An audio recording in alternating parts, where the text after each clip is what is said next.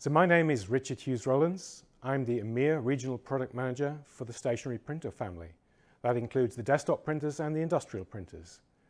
Today I want to tell you about the new desktop printer, the entry-level value tier ZD220 series printer. At the entry level, price is often a very important factor, but you don't have to give up on features or performance with Zebra. It's built to the same standards, the same quality, and in the same factories as the rest of the Zebra printer range, including the ZD400 and the ZD600 series.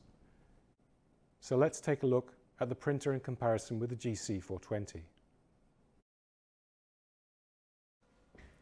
The ZD220 is replacing the GC420, so let's take a look at the two printers. The first thing you notice is the color.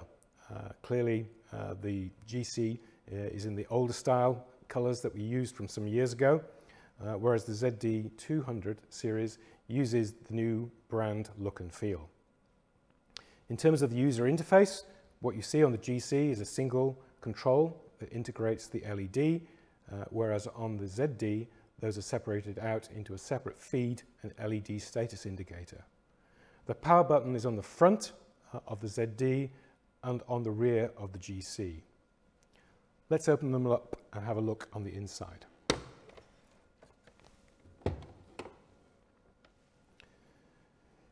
You see the use of yellow again on the ZD to indicate those areas you're meant to touch.